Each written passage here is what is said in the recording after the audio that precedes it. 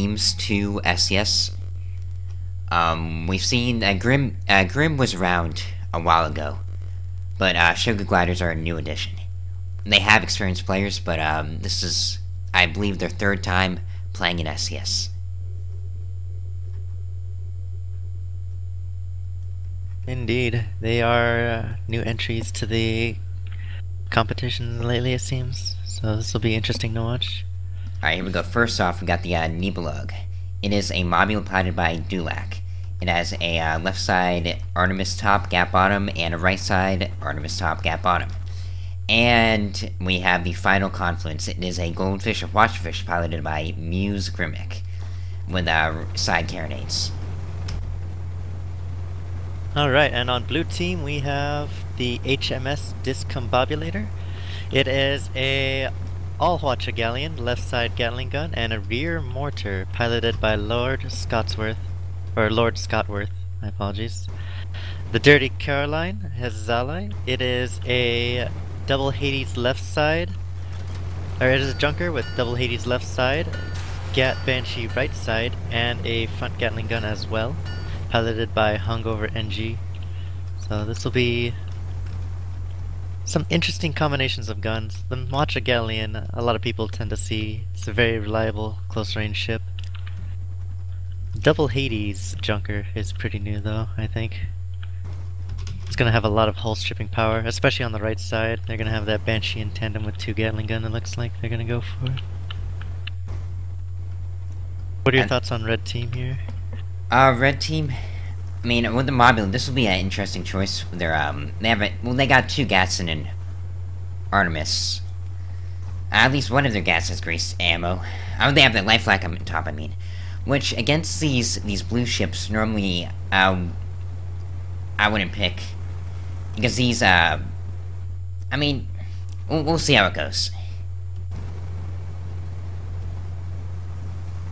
This watchfish can definitely, really pick apart these blue ships with their, watch in the front. I can't help but notice that one of the engineers on... Oh, we got combat, actually. Good watch going off on the, discombobulator. Yep, discombobulator seems to be completely disabled, but the goldfish is by himself against these two ships. The goldfish will be okay for a second while, until the, junker gets a Gat Banshee on them. There we go, the watch going out.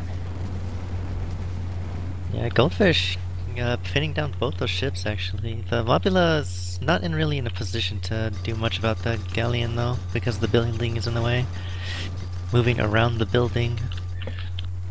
Dirty Coraline, though, seems like he'll be pinned down by that goldfish for quite a bit. Mobula has to be a little bit careful here. He doesn't want to... Mobulas are kind of resistant to watches, but they can't take too much sable. The junker is starting to get the better of the fish. But I see both these red teams are just focusing down the discombobulator right now. And a good amount of hull damage. Yeah, I would say that the junker got the better of the fish because the fish decided to swap over to galleon. It seemed to actually help disable him from the Mobula, and then he's turning to junker, I guess? A lot of tar going out. I wonder whose tar that was. Both the junker and the fish have tar. And there we go, galleon going down. I think there's both of their tar, actually. I think that tar cloud's twice as big as a normal tar. I think you're right. They just both tarred each other up. The galleon went down, however, to the Mobula's Gaflax. And now the Mobula is turned away from the junker. Okay, he's turning back to the junker. I think this junker is in dire straits here. It is a 2v1. Again, the fish is kind of disabled. They were eating the back end of that tar and lost their engines and a gun, but they will still be able to pick up this kill on the Mobulas. Oh! A surprise spawn by the galleon, however, right in front of the double Gat Flak Mobula. That may not be beneficial. They're helping their ally a bit with this the watchfish. The watch is not too effective. A lot of them hitting the balloon, but these life flaks going straight into the discombobulator, doing a ton of damage. Yeah, discombobulator feeling the pain from these two Gats and that flak from that Mobula. It's not quite dead yet, but I think it's about to be finished. Oh no, flaks went wide. Oh, but it didn't matter, the flash finished off the junker anyway. I can't believe that galleon And they actually got the kill on the galleon. The light flak gun was so damaged, it was shooting so slowly. That was really too bad. But, they still managed to pick up the kill.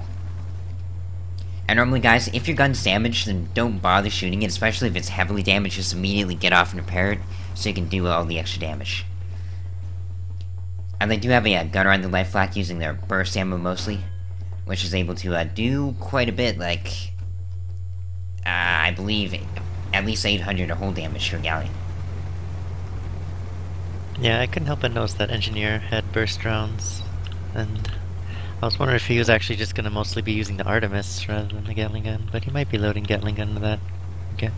Burst rounds into that Gatling gun, not loading that Gatling gun into the burst rounds. Yeah. And really, you should always use, you should avoid using burst ammo in the Gat, because it slows down your damage per second. Indeed. Well, honestly, 2 Gatling guns have more than enough damage per second to go around, though. But having 2 greased will strip very quickly, more than enough for any ship. And 1 Gat is technically enough to break a galleon's armor while the galleon is repairing with a mallet. Then again, that's if you hit every single shot, or every shot except for 1, with your Gat. But Gats are very powerful armor shippers, and they can one-clip anything. Technically. Sure can. Looks like we got a bit of a ring around the rosy going on this match right now. One team's heading west on the south, the other team's heading north, or heading east. Oh, nope, looks like Red's booking it straight south now, though. Yeah, Red at a good advantage right here. They barely lost, they only lost a tiny chunk of health in this goldfish, all able to pick up 3 kills on the sugar gliders.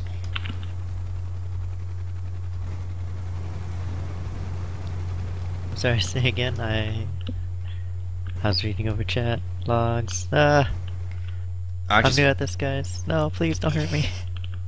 Just mentioning that the red team's at a good advantage since they only lost a tiny bit of health, and they picked up 3 kills. Ah, yes, and they have the much vaunted first kill advantage there. So in the event of a tie game, they'll have the lead. Or they'll have the favor.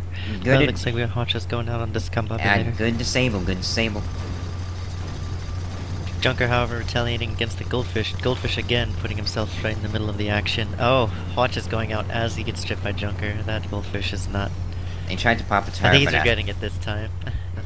Goldfish is going down. I mean, the goldfish has definitely been trying, and it's been getting some pretty good engagements on these blue ships. We saw the first engagement the red team had.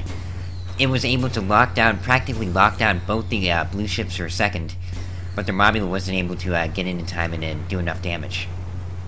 Yeah, it seems like the same mistake here happened, only this time they were actively punished for it, as the goldfish once again charged in first, disables the galleon, and then the mobula was slow to trail behind, and this time blue was actually able to take advantage of that.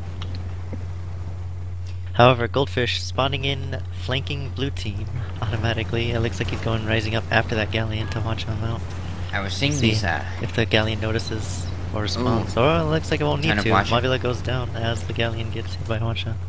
We saw those double Hades breaking the armor on the mobula. Double Hades can be effective against mobulas, especially if you don't use if you're not having enough chem spray on your balloon. But yeah, another good disable from this fish, able to with the Hwacha this powerful, they're able to break the whole left side of this galleon. Buy themselves some time to escape. Blue team isn't going to be able to keep up with them. I guess the fish kind of just has to make a bit of a choice when he engages. Do you want to hit the junker and remove their stripping power, or the majority of their stripping power? Do you want to hit but risk Hwachas, or do you want to disable the Hwacha and then take double Gatling or double Hades? Another excellent Hwacha on the galleon, able to break everything. The mobula's back, getting their. It looks like their target is going to be the galleon, but they are in really close range for that flak. That flak not doing nearly as much damage as we saw earlier. One thing about the galleon focusing down that fish. Actually, it looks like both of them are going after that fish. Yeah. They're going after that fish as that mobula swings his... Oh, Hwacha going out onto the galleon. That's going to help supplement the kill power the mobula needs at this range. There we go. And the Mobula picks it up with a point-blank flag. The Junker should be able to get this kill. One problem with the Junker here is that they're just, let's see what ammo... Yeah, they all have greased.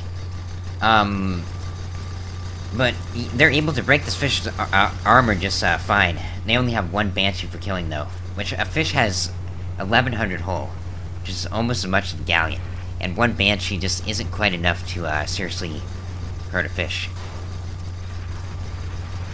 I can agree with that, as a squid pilot myself. That goldfish can take quite a few clips, especially because the quick rebuild on the hull armor of this goldfish.